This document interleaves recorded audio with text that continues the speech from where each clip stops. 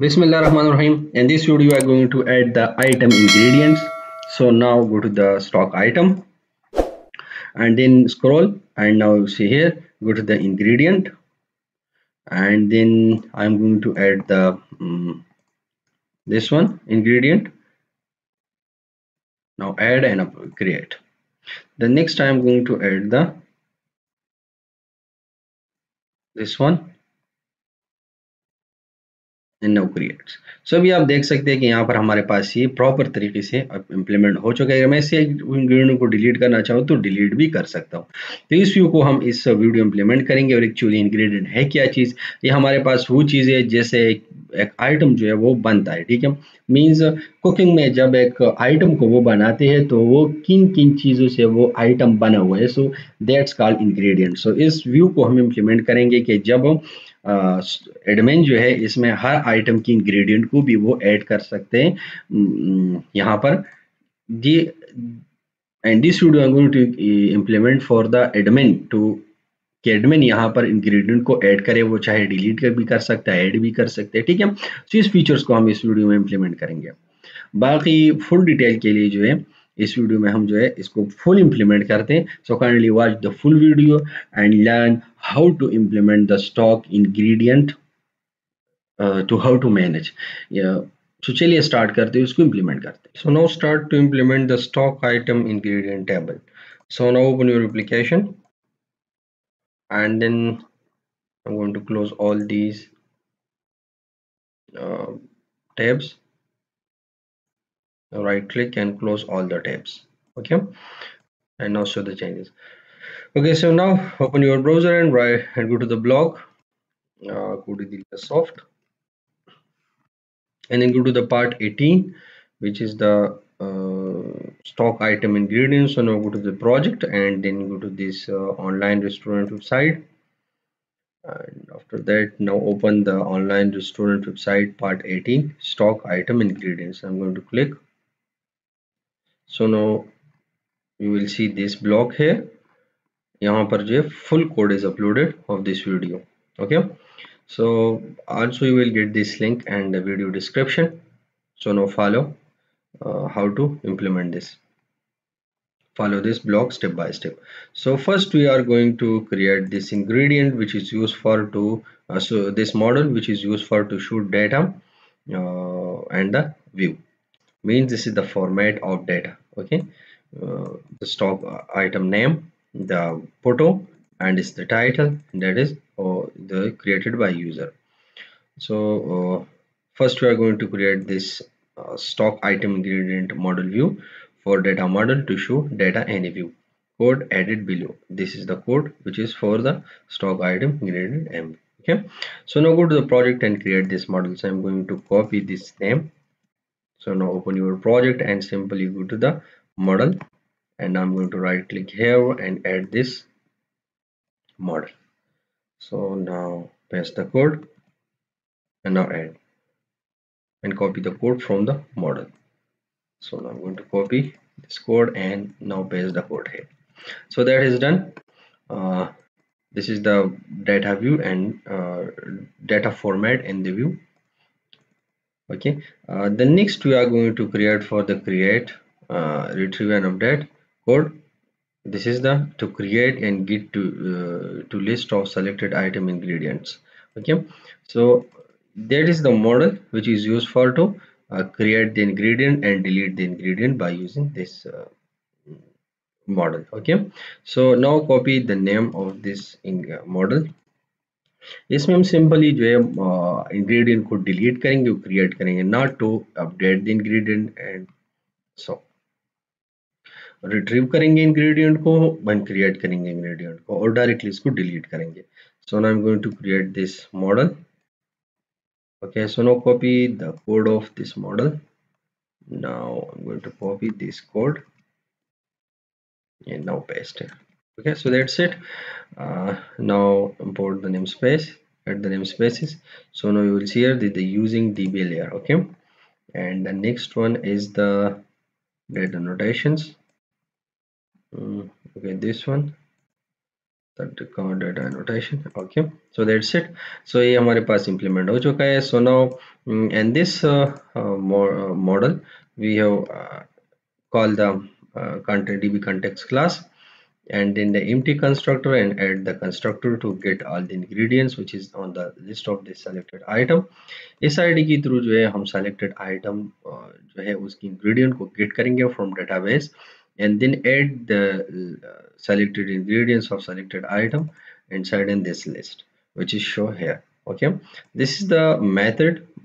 इस मेथड के थ्रू जो है हम डेटा को गेट करेंगे from database of the selected item ingredients from the stock item ingredient table which is already here. Okay, so ये हमारे पास लिस्ट है. ठीक है, द मेथड है. यहाँ पर फर्स्ट हमने इस लिस्ट को इनिशियलाइज किया जो यहाँ पर आपको नजर आ रहा है. ठीक है, और फिर उसके बाद डेटाबेस से जो है सेलेक्टेड आइटम इंग्रेडिएंट को गिट की है, and after that for each loop के थ्रू इस लिस्ट को इनिशियलाइज किया, आइटम नेम को रिट्रीव किया, फिर क्रिएटेड बाय किस यूजर ने इसको क्रिएट किया, और फिर इस लिस्ट की वन बाय वन आइटम को इनिशियलाइज कर दिया.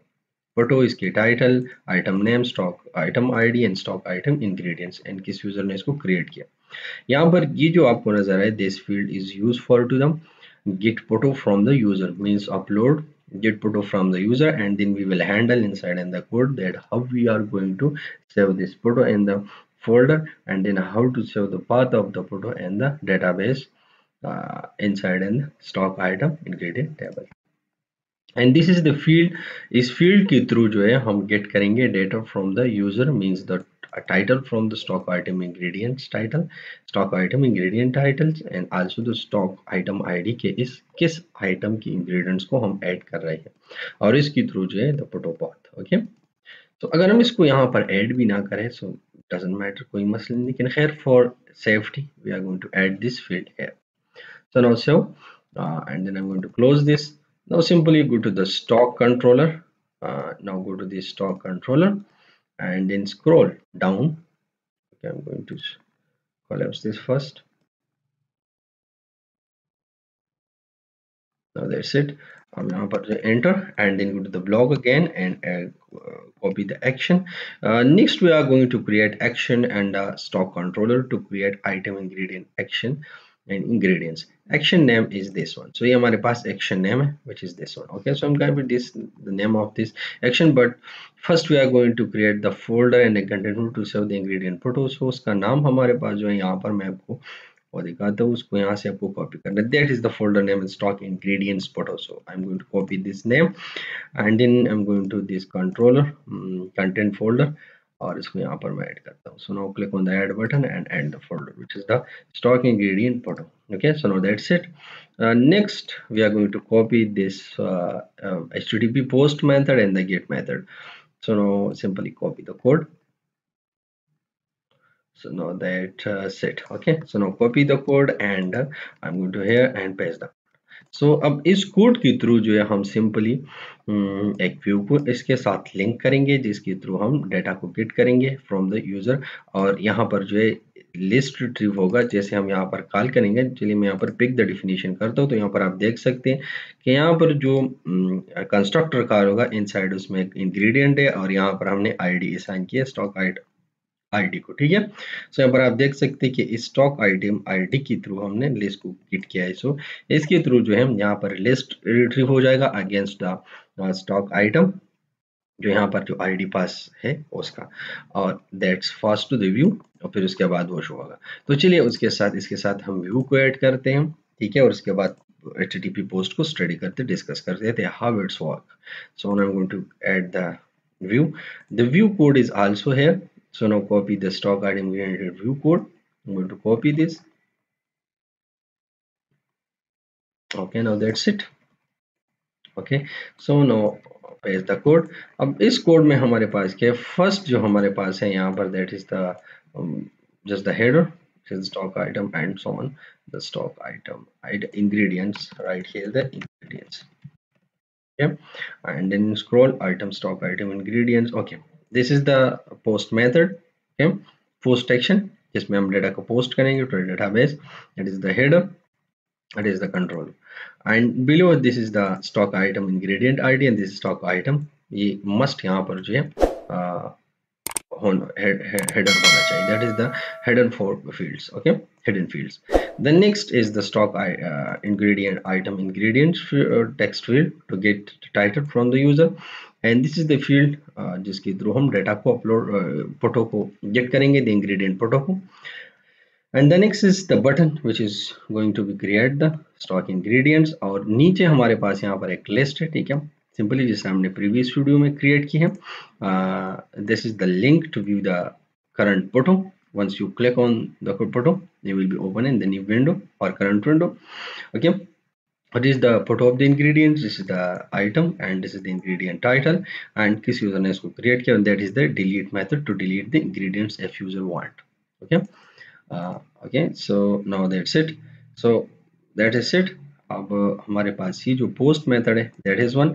अब इस पे हम चलते हैं. that is the post method, that is the model which is inside in this. और जब ये पोस्ट होगा, so ये इस मॉडल को पोस्ट करेगा यहाँ पर इस मेथड में. जब पोस्ट करेगा तो यहाँ पर इसका आईडी चेक करेगा. अगर स्टॉक आइटम आईडी है तो तब इसको ऐड करे, अदरवाइज इसको कि हमारे पास जो है close and select item first, item को फर्स्ट सेलेक्ट कीजिए, फिर इंग्रेडिएंट को ऐड कीजिए. फिर उसके बाद इसकी एग्जिस्टेंस ही चेक करेगा कि जिस नाम पे तो ऑलरेडी इंग्रेडिएंट इस आइटम में तो नहीं है, ठीक है.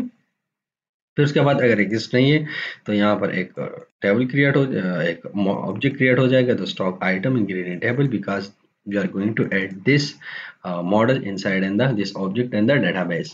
इसमें हमारे पास डेटा हो, so that is the dummy data, dummy path. Okay, और नेक्स्ट हमारे पास यहाँ पर स्टॉक आइटम इंग्रेडिएंट टेबल हो जाएगा. फिर यहाँ पर db सेव, और इसके बाद जब ये सेव हो जाएगा उसके बाद हम चेक करेंगे फोटो पाथ में हमारे पास है कि नहीं, because this is the http post base post file base है, ठीक है. दिस इज द फील्ड, इस फील्ड के थ्रू हम गेट करेंगे photo from the user.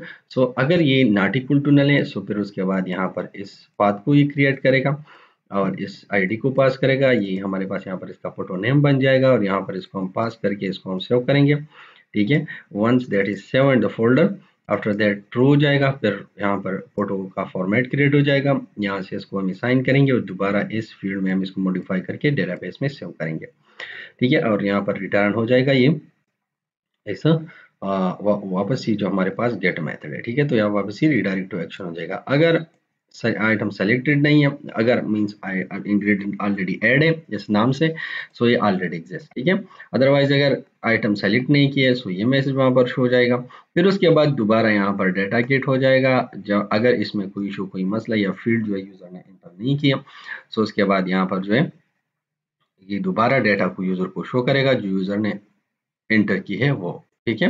Means जो है फॉर्म क्लियर नहीं होगा तब तक सेव नहीं होगा, ठीक है. So no that's it. ये हमारे पास सेव हो गया. अब नेक्स्ट हमारे पास जो है डिलीट इंग्रेडिएंट्स. अगर यूजर चाहे तो इंग्रेडिएंट को डिलीट कर सकते हैं. मींस अगर एक आइटम वो बना रहे हैं, कुछ 2-3 इंग्रेडिएंट्स है और इसमें वो एक्स्ट्रा एक और इंग्रेडिएंट को ऐड करना चाहे तो ऐड कर सकता है, या कोई इंग्रेडिएंट वो आउट करना चाहे तो आउट कर सकता है, ठीक है.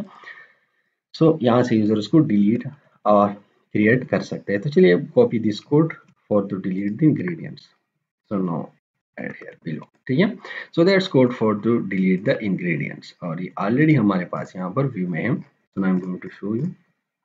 Here's the delete ingredients और यहाँ से हम ingredient stock item ingredient ID को पास करके वहाँ से इसको हम डिलीट करेंगे. और ये जब यहाँ पर ID आ जाएगा तो हम गेट करेंगे इसको डेटाबेस, इंग्रेडिएंट को डिलीट करेंगे, सेव करेंगे, and then we are call the get method of the stock item ingredients view.